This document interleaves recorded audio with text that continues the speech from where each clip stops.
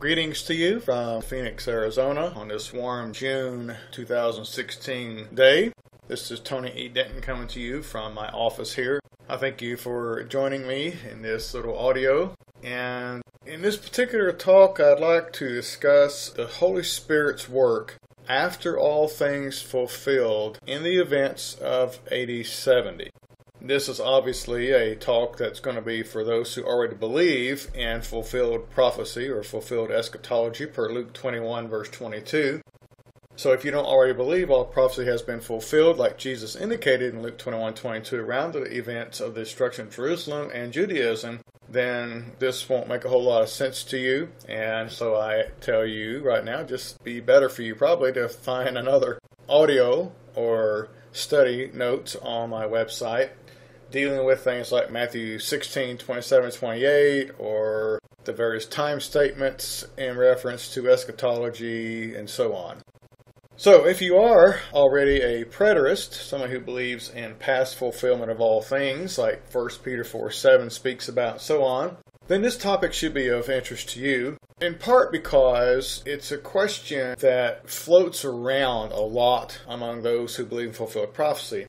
They want to know what the Spirit's work was and or is, and if it still continues today and so on. So, especially since I have my studies on like 1 Corinthians 13, 8 through 12, and Ephesians 4, 7 through 13 on my website, this sort of fits in with that. Those two passages deal with spiritual gifts when they were intended to be in existence and the purpose of them and so on. And this fits into that category, so that's one reason I'm going ahead and doing an audio on this subject as well.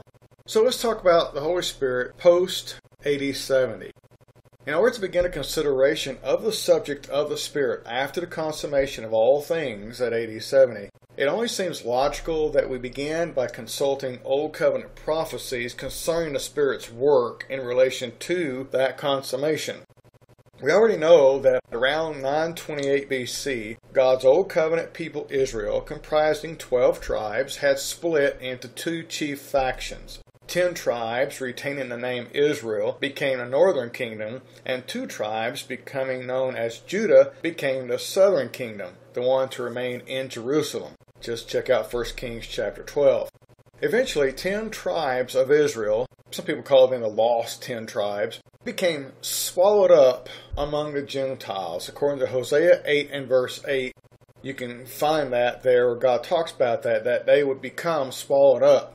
And that was all part of God's plan, according to Ezekiel 20 verse 23. See, by the time of the Apostle Paul, the 10 tribes had been separated from Judah and God's generic kingdom of the time for 700 plus years. So they had plenty of time to become assimilated into or swallowed up by the Gentile empire or Gentile world.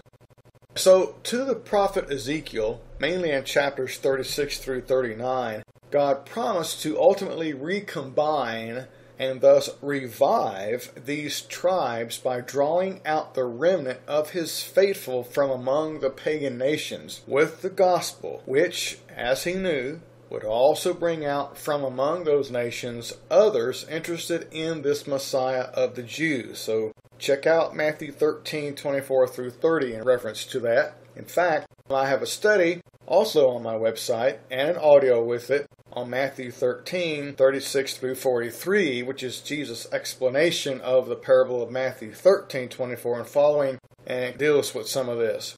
Anyway, this then, of course, led to the fulfillment of the prophecies concerning God's salvation as ultimately including those, the non-Israelite Gentiles, who had never previously been his people. A passage that brings this all together is Isaiah 49 verse 6, in which God said to his son, "It is too small a thing that you should be my servant to raise up the tribes of Jacob and to restore the preserved ones of Israel. I will also give you as a light to the Gentiles, that you should be my salvation to the ends of the earth." A passage that no doubt Simeon had in mind when at Jesus' circumcision ceremony he prophesied of Christ's destiny. Okay, so again, the point I'm making here is simply this. The 10 tribes the larger portion of Israel, separated from Judah and spread themselves eventually over generations of time throughout the Gentile world of that part of the globe. And they became swallowed up and mixed in with the Gentiles. So that's why by the time of the Apostle Paul, there are those that we refer to as Israelite Gentiles and non-Israelite Gentiles, because that's how mixed into the people they were. So you have synagogues throughout all of the Roman Empire because of all the Israelites who are all over the place, outside of the land of Judah. Now, more specifically, from Ezekiel chapters 36 through 39, we can extract the following concerning the method by which God said he would accomplish this task of breathing life into Israel as a whole. Again, bringing the remnant out from among all of Israel's 12 tribes together into one as a brand new body. In Ezekiel 36:27, God prophesied to his people, "I will put my spirit within you." In 37 and verse 14, the familiar chapter about the dry bones returning to life, has God repeating, "I will put my spirit within you and you shall live." Then in chapter 39, verse 29, it has God similarly saying to Ezekiel about his renewed people, "I will not hide my face anymore from them when I pour out my spirit upon them." Okay, so in these chapters of Ezekiel, God is talking about bringing the two sticks back together. The stick of Ephraim, stick of Judah, and so on, bringing them back together and creating from the remnant of all 12 tribes a new body, a new Israel, a new spiritual Israel, the bride of Christ, the spouse of Christ, by the time it's all said and done. Okay? And this would include, sort of indirectly, as a bonus, non-Israelite Gentiles from the work of the Apostle Paul among those people. So it was part of God's plan. Having the Israelites mixed in with Gentiles brought salvation to all of them, all peoples, all nations. But the focus for that last generation of the existence of Israel as a nation was the remnant of Israel. And then through them, after all was said and done, then the Gentile world as a whole became more of a focus. Notice a couple of very interesting points in these verses. That is Ezekiel 36:27, Ezekiel 37:14, Ezekiel 39:29. Firstly, as already emphasized, the Spirit, from a word also meaning breath, as in the breath of life, Genesis 2, was to breathe life into God's new, true Israel, a concept that's supported in various New Testament scriptures. Galatians 6 and 8 and 2 Corinthians 3:6 respectively speak of the Spirit as being the provider of eternal life by means of the new covenant. Romans 8, 10, and 11 speak of the Spirit of life that was in those first generation Christians to give them life. Most significant, though, is Romans 8:23. Here Paul said to them that they possess the Spirit for the redemption, or per verse 11, we could even say the resurrection of their body. Notice that's singular. One of my favorite studies that's on my website is Romans 8, 18 through 23. So look for that one, and it will help explain some of this even further. Romans 8, 18 through 23, where it talks there about the creation and the Spirit giving life to the creation, giving redemption to the creation and the new body, and so on. So the Spirit was given to give life to the remnant who had accepted Jesus as the Christ. For those who did not accept Jesus as the Messiah, they were not given life. Those Israelites died. No hope. But the Israelites who did accept became the remnant and were given life by the Spirit that was breathing life into them during the time when they were in the Old Covenant but were coming out of it. By coming out of it, they were being given life.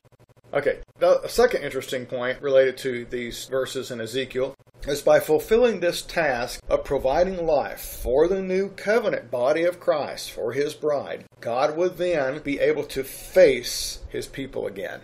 Chapter 39, verse 29 of Ezekiel. He would be able to face them again. What's the significance of that? Well, giving life is equal with reconciling, which means making friends again with the members of that body to God. And reconciling two parties is synonymous with bringing them back together in a face-to-face relationship. Now, I spent a lot of time on this face-to-face concept in my study on 1 Corinthians 13, 8 through 12, so I ask you to check that out. But for now, we'll say a few things here. When David became angry with his son Absalom for murdering Amnon, David's words to Joab of severing his relationship with Absalom were, "Don't let him see my face." Or as another version reads, "He must never come into my presence." 2 Samuel 14:24. Later, when he desired forgiveness, Absalom said to Joab, "Let me see the king's face.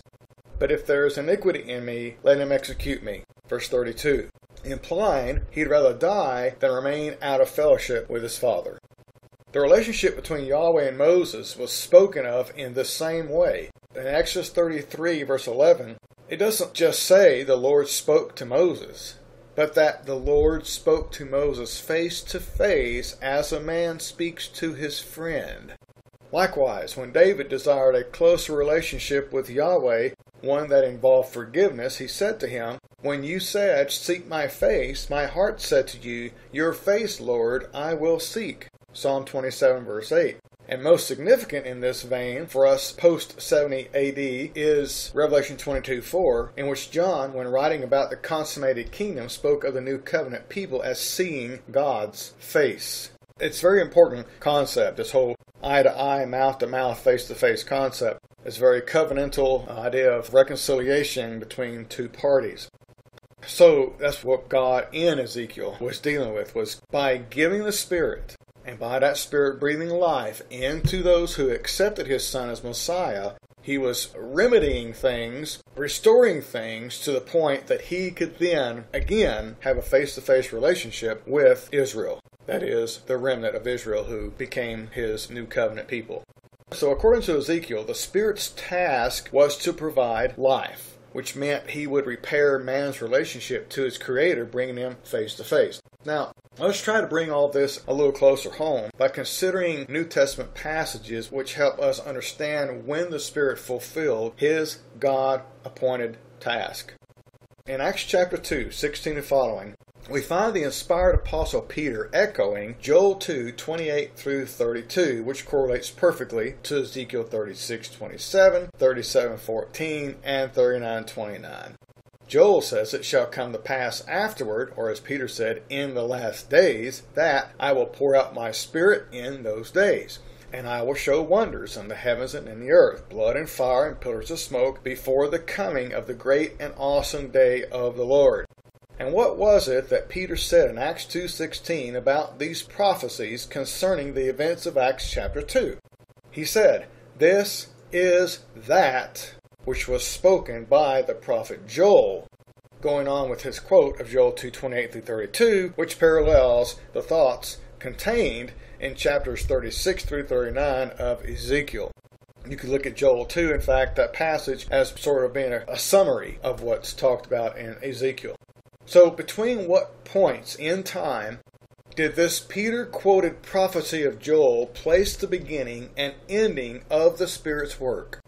The Spirit's work that was being poured out for the purpose of destroying one set of heavens and earth and bringing in another set of heavens and earth in Acts chapter 2 before the coming of the great and awesome day of the Lord.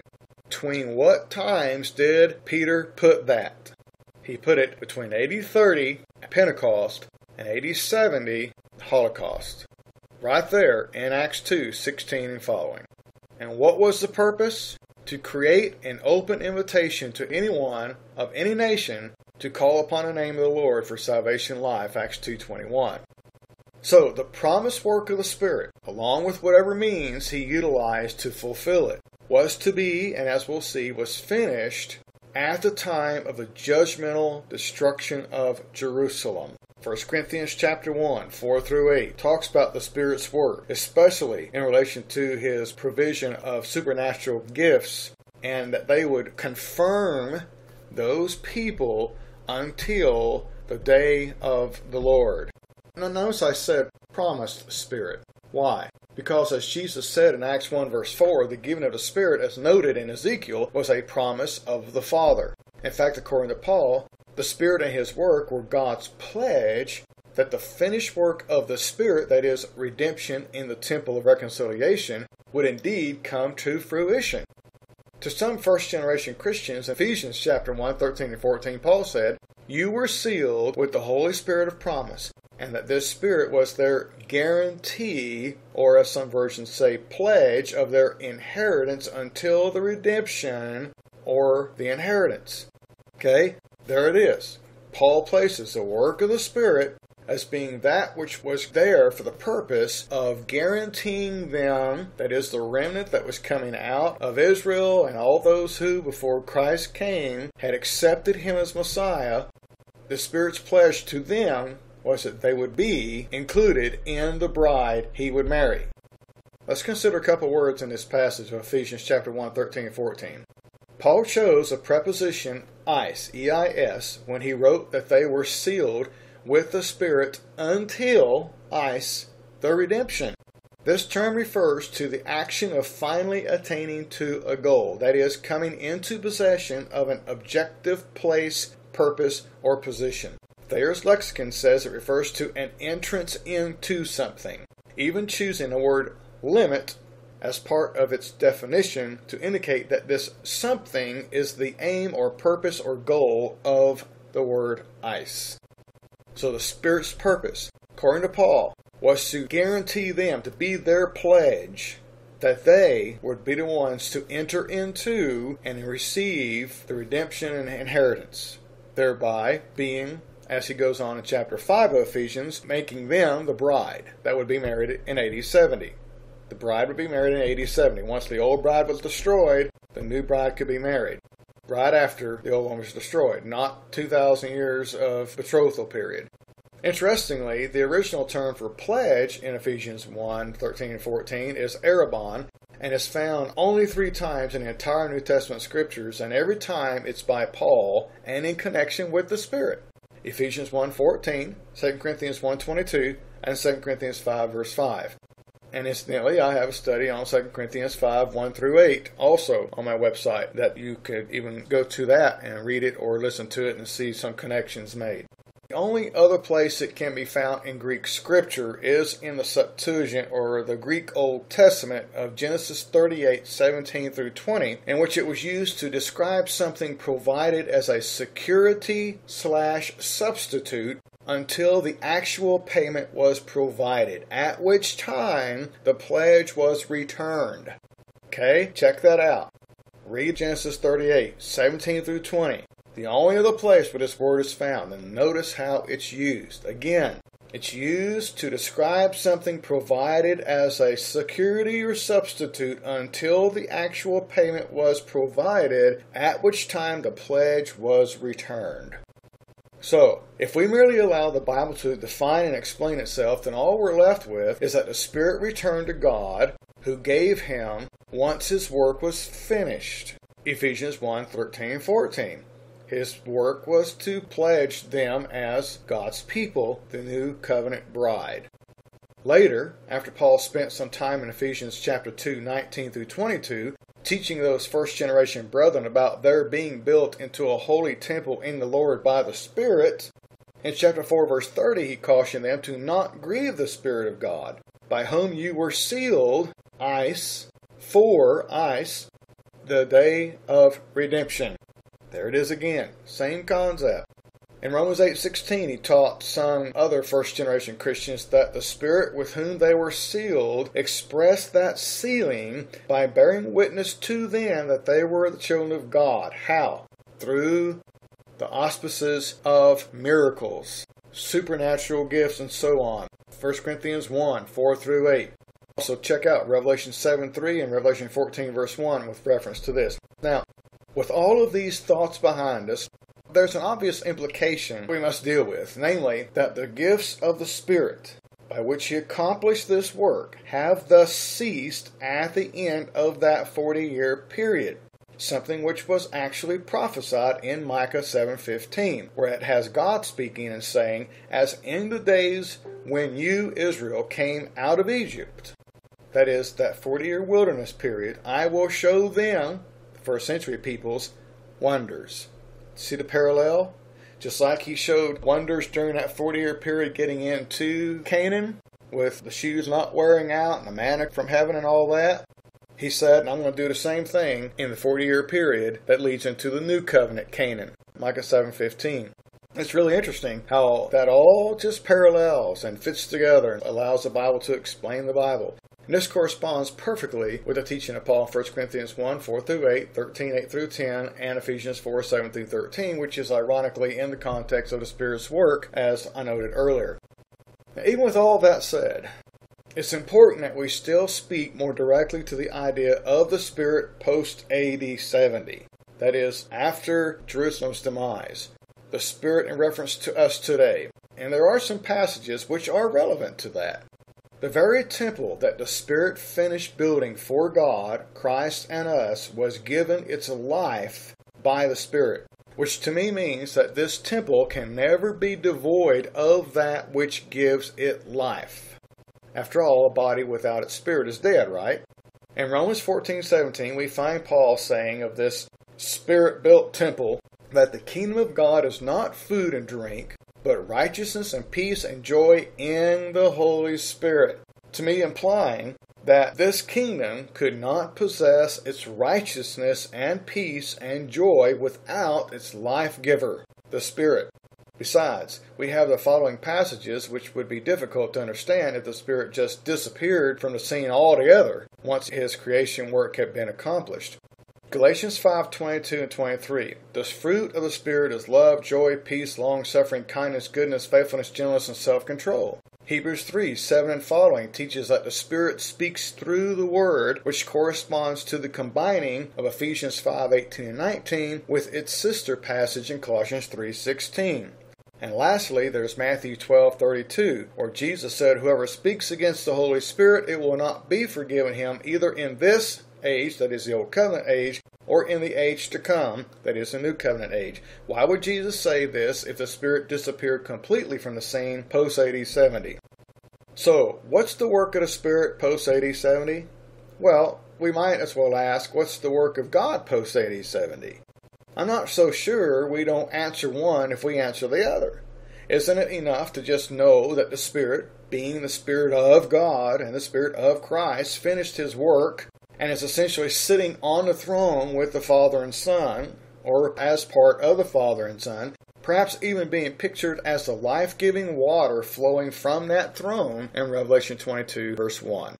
So the main thing we can see in what I've said here today about the Spirit post-AD 70, especially how this fits with 1 Corinthians 13, 8-12 and Ephesians 4, 7-13, is that the Spirit's primary work was to essentially create the bride for Christ to marry. And since the union was created at AD 70 between Christ and the bride, we are children now of that union. And so we have the Spirit's work done at the creation of the union. The Spirit used the miracles as the predominant factor in accomplishing that task, giving them encouragement and abilities to do things and to say things they couldn't otherwise do. And that was their pledge, that they were God's people. So once the wedding occurred, there was no more purpose in the Spirit continuing that work. Now, He is simply there, right along with the Father and the Son, on the throne, giving out that constant life-giving water from the throne.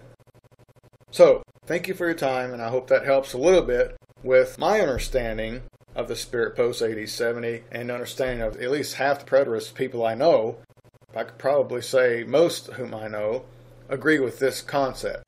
The only ones who don't agree are those who also believe in the charismata and miracles continuing to exist post-AD 70.